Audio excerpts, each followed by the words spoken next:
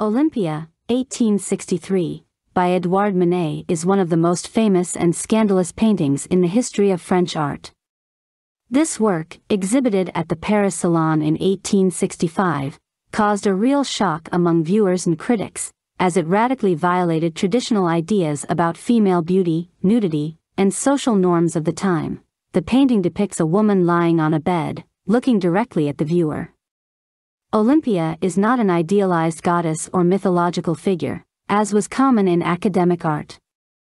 She is an ordinary woman, a contemporary of the artist, who poses without any jewelry, with confidence and challenge in her eyes. It is known that Manet's model was Victorine Meran, who had previously posed for his works. A special provocation of the painting was the fact that Olympia, according to many researchers, represents a courtesan, as her name was associated with prostitutes in France at the time.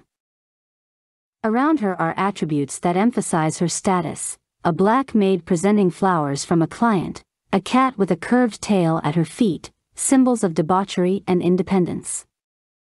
Olympia reflected a new approach to art, which no longer sought only to decorate the world, but also to explore reality, raise questions of social relations and question existing standards. Olympia's gaze is full of strength and independence, which undermine the traditional perception of women as objects subordinate to the male gaze. Initially, the painting was met with anger and contempt, but over time, Olympia became a symbol of modernism and a new era in art that questioned traditions and boldly touched on social issues.